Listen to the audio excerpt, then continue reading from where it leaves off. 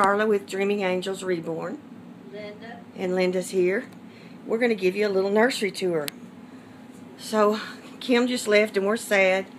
And we're kind of antsy, so we decided we'd just do this to make us have a little fun. This is where we sit in the nursery. This is baby Stella. She's so sad because Auntie Kim is gone. Poor Stella. And Scarlet, Sweet Pea, is asleep by her. So they sit on this old antique chair that came out of a Sunday school class of my mom's. And this is where we just hang some of our pretty dresses. Here we have our two Tegans. Brooke is on the right. And they're sleeping away. They're so pretty. And then over here, we have Madison. And we have our sweet Heidi Blue. They're sleeping. And then over here, we have some baby shoes from the 1940s. In this drawer, we have pacifiers. This is our pacifier drawer. This drawer is all clothes. These drawers. In this drawer, we have headbands. And then over here are the loveys. And then I'm running out of breath, so I'm just going to show you our sleeping babies.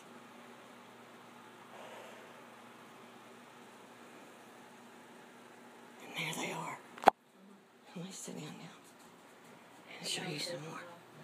Oh yeah, I got to see them.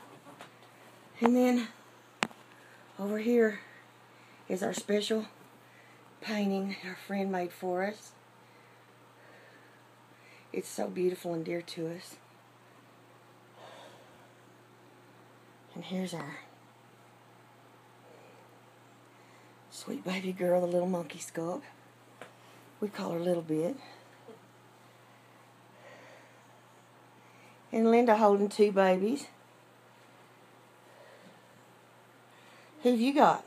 I got Kimberly and I can't take them.